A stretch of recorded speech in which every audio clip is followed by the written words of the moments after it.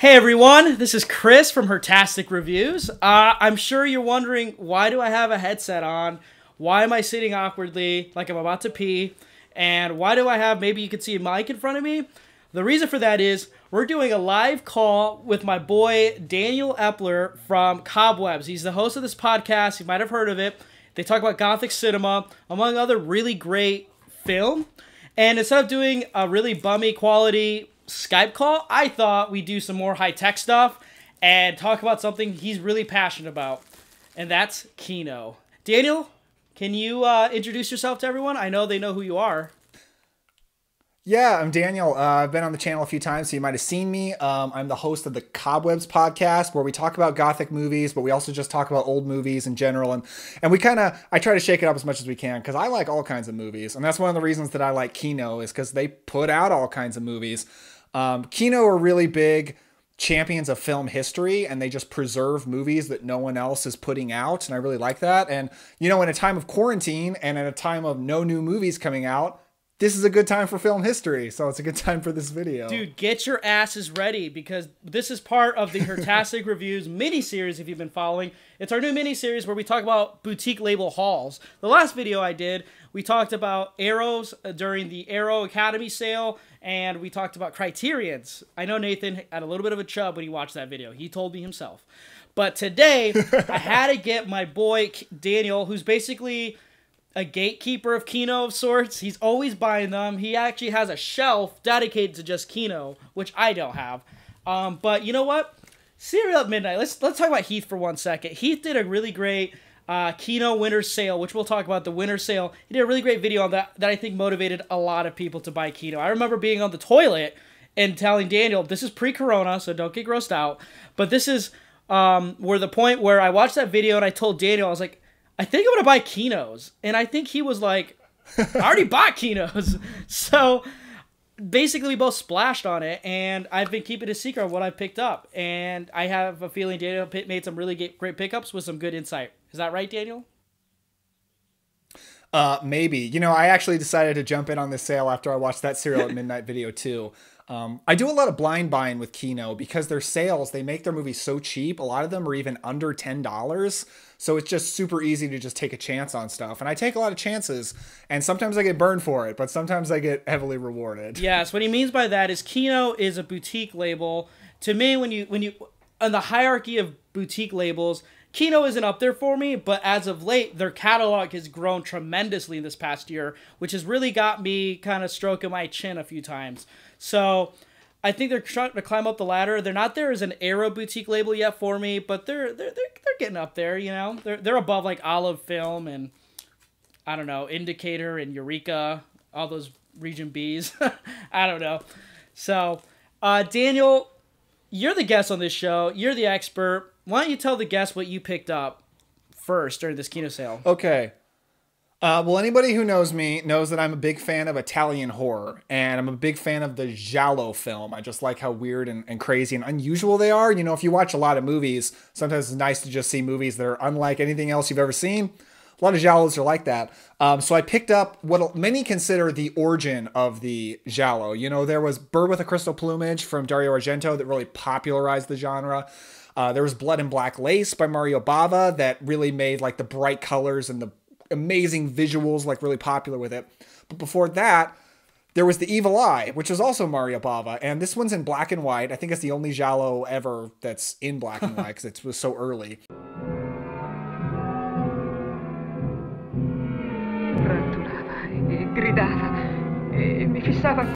It also includes the original Italian cut in Italian, The Girl Who Knew Too Much, which, you know, there's obvious Hitchcock influences in giallo and obviously in that title, but the American cut is called The Evil Eye. I haven't seen this one yet, but I'm really fascinated by Mario Bava, and he is a little hit or miss for me. I don't always fall in love with his movies, but I'm just so interested in him, and I kind of want to own all his movies, and I bought quite a few so far. So Kino did a whole line of the Mario Bava collection. From Kino, I've also got The Whip in the Body and Black Sabbath, which are really, really good. So I'm hoping this one stands up with those two. So that's my first pick. Dude, some Bava in here. So Daniel has a cat named Brewster who's a gorehound. This is well established. And he stands Mario Bava. I swear to God, he does. That's right. My cat stands him hardcore. So, especially, what's that one slasher that Mario Bava made? Blood. Kill, Baby, Kill? No, that's not it. That's like the sort of hammer one. Never mind. It'll come to me. It'll come to me later. If you're in the comments right now, call our asses out and tell us what that title is. What's Mario Bava's slasher? I can't remember. Well, Twitch of the Death Nerve. That's what it's called. I'm twitching right now. So Dana doesn't know what I picked up, but I've kept it a really big secret between him. Like, he doesn't know. Nathan Jones doesn't know. Only my roommate Seth knows. And I'm going to start with the first one because I know it's going to mean a lot to Daniel. What I mean by that is he's been marathoning this man's filmography, and he absolutely enjoys it. I've only known about this movie because of its iconic cover, and because when I was like in family video, the cover just always stood out, and about the message. I think it's always been really popular, and that is Spike Lee's Jungle Fever. And what is he, like blonde, blue-eyed surfer type? Hey, dude. Right? She's white. White. Man, you. Yeah, well, he's black. If your father ever found out, I don't know. She's Italian. H-bomb. From Bensonhurst. Nuclear megaton bomb. Hey, look, this is the 90s. There's nothing wrong with it, you know? The both of you's got jungle. With starring Wesley Snipes. Now, this movie came out in 1991, and it is about an interracial couple, Wesley Snipes, with a white woman. And I actually haven't seen this movie before. I know it got a lot of great success when it first came out. I know Wesley Snipes was praised for this.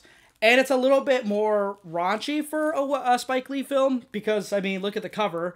And it's about an interracial couple. But it has a lot to do about the scrutinizing of the time because it's 1991. Just kind of still talking about what it means to be in an interracial relationship. It's accepted, but, like, how many people are bigots about it? But what I really want to know about this movie is, like, what got it the praise? And I really want to see the really great cast perform because, one, you got Wesley Snipes. The female lead is Annabelle Sciorra. Sciorra. I've never heard of her, actually. But you also have Samuel L. Jackson, John Turturro, Halle Berry, Tim Robbins, Frank Vincent, Brad Dourif, Anthony Quinn. Just like basically most of the people who are in a lot of early Spike Lee films. So I think this movie is one I am going to be very excited to check out. But yeah, Jungle Fever by Spike Lee was one of my first pickups for this winter sale. Nice. You know, when you said that I've been marathoning a certain man's filmography, my brain immediately went to Nicolas Cage and Howard Hawks. And I was thinking, what Nicolas Cage or Howard Hawks movie is on Kino? And I couldn't think of any, but Wesley Snipes. I don't think it's fair to say that I've been marathoning his filmography. I've only watched 4 recently, but all 4 were great. So I like Wesley Snipes a lot. I think him just in action mode is just some of the best cinema you'll ever see. I don't know if that's an action movie. It's Spike Lee, so probably not, but it sounds like good stuff. There's a different type of action in that movie, I feel like. Oh, is there? Dana, what else did you pick up? Okay, so I picked up, this is one that I have seen so far. I bought this Blu-ray, I popped this Blu-ray in, and you know, I said that the giallo takes a lot of influence from Hitchcock, so what better than to go to a Hitchcock movie? It's Lifeboat. There's a piece in here about some people that were adrift on a lifeboat for 80 days. Say, maybe we can beat that record. Heaven forbid. We might even get in a newsreel. This is a black and white thriller that Hitchcock made. It is a single location thriller, and that single location is a lifeboat. It's a World War II thriller. It's a bunch of soldiers as well as a army nurse, and then one woman journalist who all, like, the ship crashes and there's this battle and they all end up on this lifeboat and they try to survive. And the interesting thing about it is there's also a Nazi that's on the boat who survived and came onto the boat, and they're like deciding, do we just kill him? Do we try to work with him? And thankfully it doesn't become like a boring, oh, they're different, but they learn to respect each other. Like, it goes in more interesting ways. I don't love this movie simply because it feels like a play. Like, it's on a boat, but it feels like a play. And, you know, it's obviously, because of the time it was made, it's not filmed on a boat. So, you know, it's mostly green screen. So it really just feels like actors in one location just talking. That's fine. That's just not necessarily the kind of cinema that I gravitate towards. Like, I love plays. I love live theater, but I like it live. So I'm not the biggest fan of movies that feel like plays, is what I'm trying to say. But the acting is terrific. almost entirely actors I've never heard of, except for Henry Hull, who was actually the first werewolf in the Universal Monsters movies in a movie called Werewolf of London. Oh. So he's the only one I'm familiar with. Everyone else, unknowns to me, I didn't know, but they're all really great. And it's a good, tense little thriller. It's just, it's not necessarily... I have a weird thing with Hitchcock. Hitchcock's genius often doesn't jump out to me immediately. Like, I think it only really has 3 times, and that's Vertigo, Rebecca, and North by Northwest. And everything else, I kind of have to warm up to. He's not a filmmaker that immediately speaks to me, like, say, Howard Hawks. But any Hitchcock movie is worth owning and worth watching, so I'm happy to have Lifeboat. Oh, that's interesting because, Hitchcock... He always has so many collections and sets put out on Blu-ray, and I'm always intimidated on which one to buy, what's a definitive one to get, because I don't know very much on his filmography. I know a lot of the popular ones; they're on the Criterion as well, but it's such an intimidating filmography just based on distribution. So that's interesting that it's on Kino too. I'll tell you what's not intimidating about his filmography, though. Most of his movies are fairly short, and they're usually really accessible genres, like just thriller. Like, he doesn't have a lot of, just period drama romances, The English Patient. Like, that's not what he does. So, if you're just in the mood for a thriller with good actors, Hitchcock movies are usually a good way to go. Oh, sweet. Well, it's something I have to check out then. Now, Daniel, I'm going to break a little rule on my own show. I'm going to talk about 2 because I think you'll thank me for it. Let me guess. I know the rule. You're going to talk about a couple of arrows right now, aren't you? Yeah, the major and the minor did just come in, actually. So, there you go. Billy Wilder, he's another one of those guys where his genius jumps out to me immediately. Like, I just click with him right away.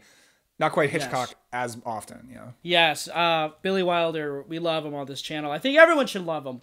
But we're going to talk about one more director, and these are for my 2 pickups.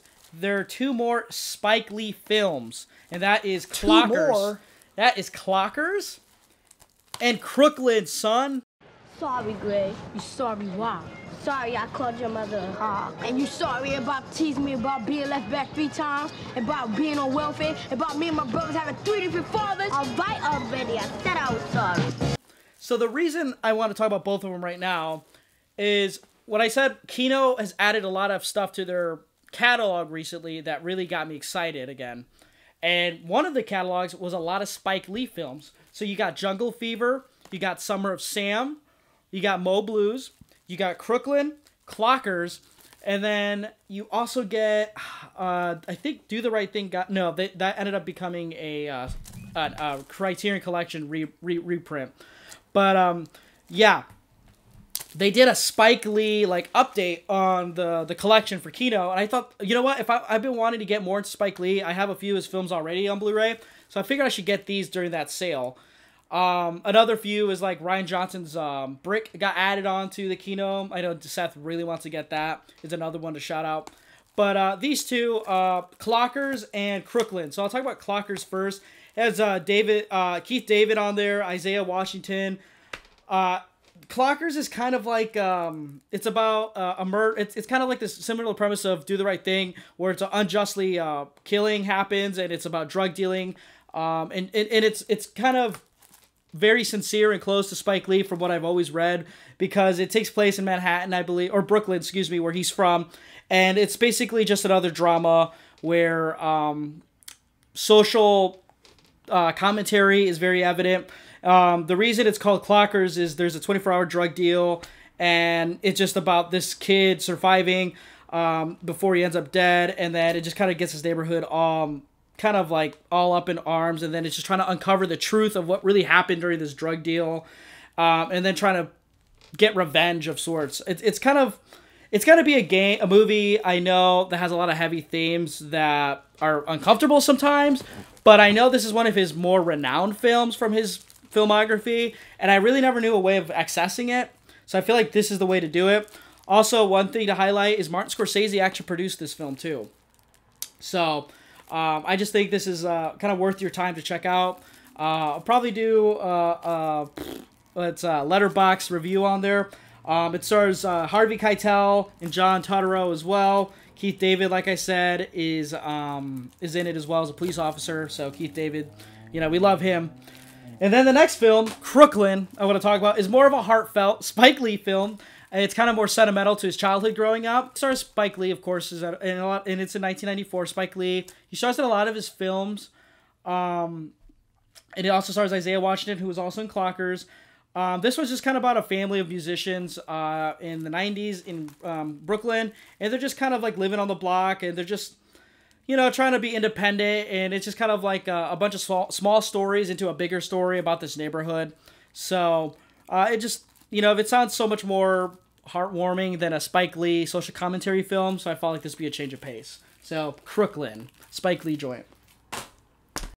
Nice. I'm so ashamed. I've never heard of either of those movies. Spike Lee is, speaking of marathon filmographies, I need to dive into them because I've only seen like 2 or 3. Especially like Clockers. You said it's got Keith David, Harvey Keitel, John Turturro. Oh my gosh. Like what a cast. Yeah. I really want to see that movie now. Yeah. The thing about Spike Lee that's really interesting, a lot of his movies feel like set piece theater moments. There's a lot of that in a lot of his films. There's like these set pieces where like it feels like you're in a theater watching a stage performance, and then the rest of it feels like a movie. So sometimes it's very hit or miss for him, at least from what I've seen watching some of his films. So I would say the ones that I'm talking about are more of his more renowned films, so those are probably safer films to dive into first, you know? I don't... Nice. Yeah, Sounds good. So I'll let you talk about 2. Okay, well, I'll jump into another one. So I've kind of been trying to make an effort lately of paying attention to and giving appreciation to action movie directors. Because a lot of times I feel like they don't get enough attention like other directors do because they're not auteurs. They're just guys who come in and just try to do the best they can to make a story and film a good action scene. Like, but unless you're like John McTiernan, you kind of don't get a lot of recognition. Like I've been trying to give a lot of love to Rennie Harlan lately. Rennie Harlan, yeah. That's right. Another guy that I'm really just trying to give a lot of love to because he deserves it is a guy named Peter Hyams, because he directed, these are not Kinos, but he directed a couple of my favorite Jean-Claude Van Damme movies, Sudden Death and Time Cop, which are really, really good. And he directed this movie that I picked up from Kino. It's Running Scared. Oh, now you're going to criticize my driving? Well, it's just that you get to do all the dangerous stuff and I get to parallel park.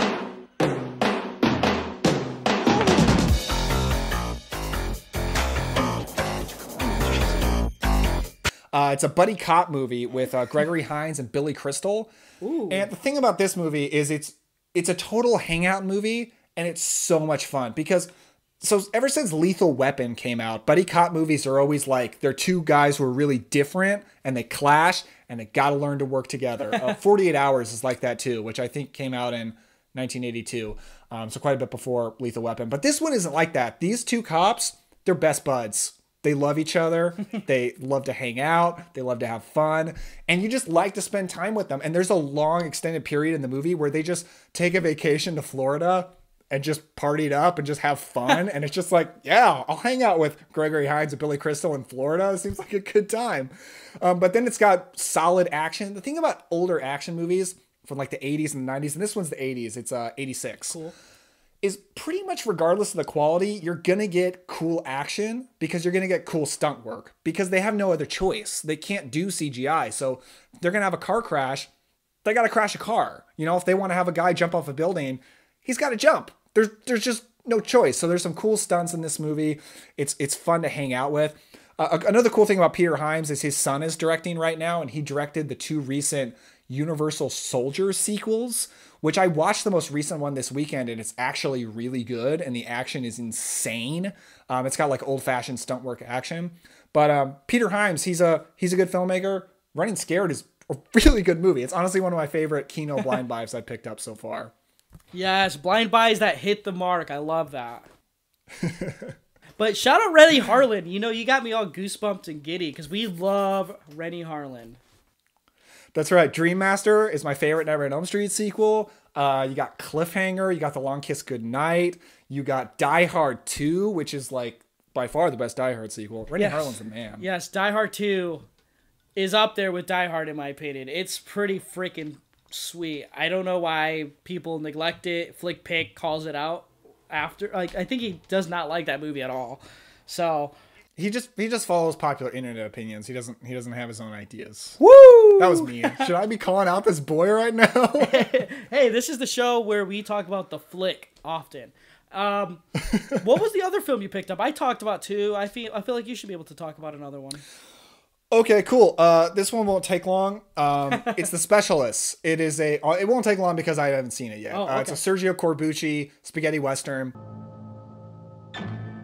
Johnny Halliday è Hood. La sua specialità è la 6 colpi.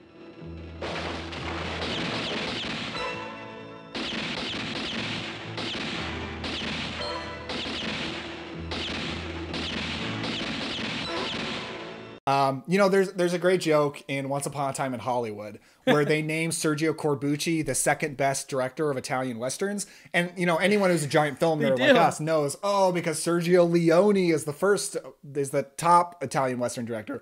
I think Corbucci is my personal favorite. Like Once Upon a Time in the West by Leone, that's the best western of all time. But outside of that, I kind of think Corbucci has more of my favorite movies. Like The Great Silence is an incredible western with Klaus Kinski.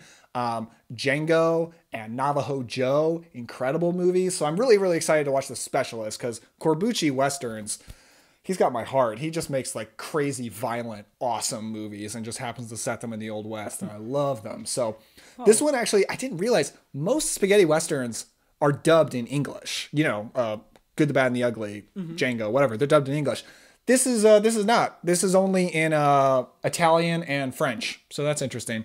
But even so, really, really excited to watch The Specialist. And don't forget the other film he directed. It was a James Bond spy ripoff film called Operazione Dynamite. So really check that one out. That was gonna. That's right. That was coming on Arrow Video, unfortunately, though. Dude, did you know that Jake Cahill from Bounty Law is in that? Whoa. That's crazy. Jake. That's right. What a picture. Yeah, well, after he really screwed up that last season and wasn't able to get much TV work, so he had to go to Italy and make westerns. That's right. Did he make Nebraska Jim as well? That's right, he did. With Francesca Corbucci, who he later married. Ooh. Now, if people are actually following along to all of this, these are not real films, but we pray and hope to whatever God you believe in that these things come into existence. And I think Tarantino should put them out as shorts, at least. Please. Can I tell you a quick story? Yes, please. So soon before Once Upon a Time in Hollywood came out, I listened to the Pure Cinema podcast, and they had Quentin Tarantino on to talk about the movie. And he talked about the characters in this movie in so much detail that I thought they were real. I literally thought so. I thought Bounty Law was a real show and Jake Cahill was a real thing. And I had to Google around, and I figured out, it's not based on a true story. I would have known that if I'd seen the movie already. Keep in mind, the movie had not come out yet. Okay. But the level of detail that he came up with to make those characters real, crazy. It's unbelievable. You listen to that podcast, you think he's talking about real people. What a picture. All right. Daniel, the next movie I'm going to talk about, because boy, did we just talk about him earlier in the show. I'm talking about a Billy Wilder Kino called 1, 2, and 3. Drink, Secretariat. Sit down. Sit down, boys. We have no objection. Cigarettes, cigars? Here, take one of these. Thanks. Made in Havana. We have trade agreement with Cuba. They send us cigars, we send them rockets. I haven't seen this movie before, but let me tell you, it stars James Cagney, Horace Buchholz, I think that's how I pronounce his name, Horace Buchholz, Ariane Tracy, and the thing about this movie is it's a Cold War comedy from 1961. Now, for those history buffs, the Cold War started before that, but it's about basically this, what is he? He's like a soda guy. Like he delivers soda and stuff like that for commercial, for a commercial group. And he's falling in love with his boss's daughter. And then when he finds out that she's going to marry this communist and the boss is going to come in 24 hours, this soda guy, he has to transform himself into thinking that he wants to be a better son-in-law and he's going to lose his chance of advancement. So he's going to try and basically turn into a communist so he could sweep this girl under the rug, if that makes sense. It sounds so insane, but it's a comedy film, and it has a lot to say about communism and just like the Cold War because it takes place in Berlin, so you have the East Wall and the West Wall, and it has James Cagney in it. And when you think like Yankee Doodle Dandy, a few of his like bank robber films that were early on, to hear him in a comedy that's kind of a satire of the time, it sounds very interesting. And yeah, Horst Buchholz was in The Magnificent Seven. I haven't seen that film. I know it's a Western that most people have seen, so maybe I'm looking to you for some clarification there, Daniel. No, I've seen the Magnificent Seven remake. I've seen Seven Samurai. I've seen the episode of The Mandalorian that's riffing on Magnificent Seven, but I haven't seen the original one with Yul Brynner. No. But that movie sounds really good. That's another one that I haven't heard of. It's funny. I recently realized that I've never seen a James Cagney movie. So I just got one from Netflix DVD. I got White Heat, which is one of his gangster movies. I wanted to start with Angels with Dirty Faces because I think that was his big breakout, but Netflix DVD doesn't have it. So yeah, I'm excited to start looking at James Cagney. I never have before. He's not the lead of that movie, is he? Because he would have been kind of old by 1961. Seems like he'd be too old for a romantic comedy lead. No, he is the lead of this film. Oh, okay. Surprising, because like Angels with Dirty Faces, I think that was his breakout. That was the early 30s. So by 1961, must have been an older man. Yeah. And excuse me, I shouldn't say that James Cagney was trying to sweep the girl under her feet. I was incorrect. The son-in-law is a young communist beatnik, and James Cagney has to change him into a suitable son-in-law, or else Mac, James Cagney's character, loses a place of advancement. So he's doing it to advance his job.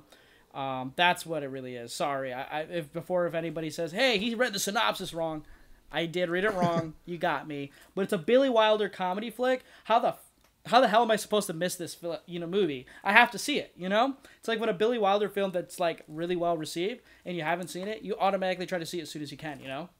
It's like totally. I'm gonna come to your house and steal it. No joke. I'm doing that. Yeah. And this will be my first James Cagney film, too. The only reason I mentioned his other films is just that's how I've known of James Cagney and his work. Yeah, him as a gangster. Yeah. It's like, Al Pacino or of the 30s. Yeah. But I did watch like an Adventure in Moviegoers on the Criterion Channel recently. Or was it an interview? No, it was an interview after a Criterion movie, Ace in the Hole. It was an interview with Billy Wilder, and Billy Wilder said one of his favorite actors to work with was James Cagney. So that was another reason why I wanted to pick this up. Nice. That sounds good. Yeah. So, Daniel, what's your last pick? What's that Kino Winter pickup that you made that made Heath really jealous? I got a fifth pick. I watched it. I got rid of it. I sold it on eBay. I did not like it. It was my least successful Kino blind buy yet. I kind of, because I couldn't remember for sure, but I thought they'd talked about it positively on Pure Cinema or something, and it was starring Lee Marvin, Gene Hackman, and Sissy Spacek, which seems good. Yeah.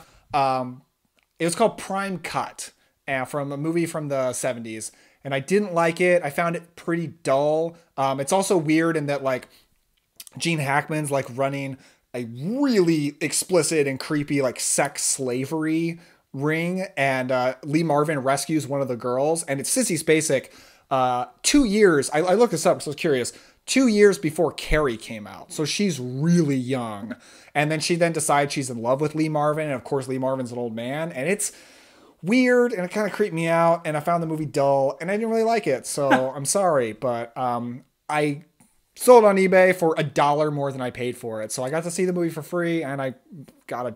So economics. That's what I did. It sounds like my copy of The Park Is Mine with Tommy Lee Jones. I haven't sold it yet, but it's a Kino blind buy that I paid $4.95 for on amoeba.com. Wasn't really good, but I need to figure out a way to sell it. But the last movie I picked up, and you'll probably roll your eyes and be like, of course you picked this up, just based on the star. But that's a film called Easy Living, starring Ray Milland. Oh, nice. Yeah, I haven't seen this movie before, but it's from Mitchell Leeson, who's the director of Death Takes a Holiday, Midnight, and Remember the Night. Remember the Night, I think, was that Titanic film that has a Criterion release. But it stars Jean Arthur from A Foreign Affair. Ray Milland, obviously, he's one of my all-time favorite actors. So that's the main reason I picked this movie up. But the other main reason I picked it up is it's a screwball comedy where this girl, the working girl, her name is Jean Arthur.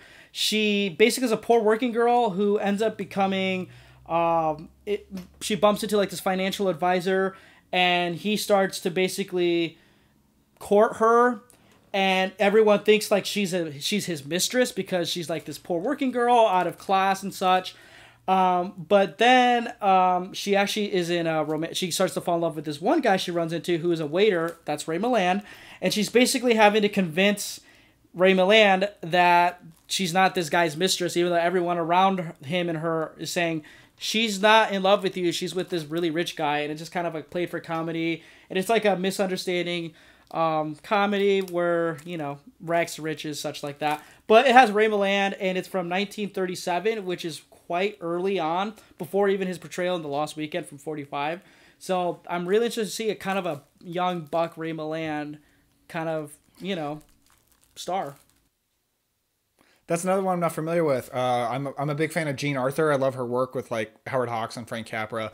If you remember, she's the lead in Only Angels Have Wings, which is the movie I talked about on a recent Cobwebs episode and recommended. Cobwebs. Yeah, so she's great. That movie sounds really good. Dude, these are really good picks. Do you realize that? You picked well. You did very well.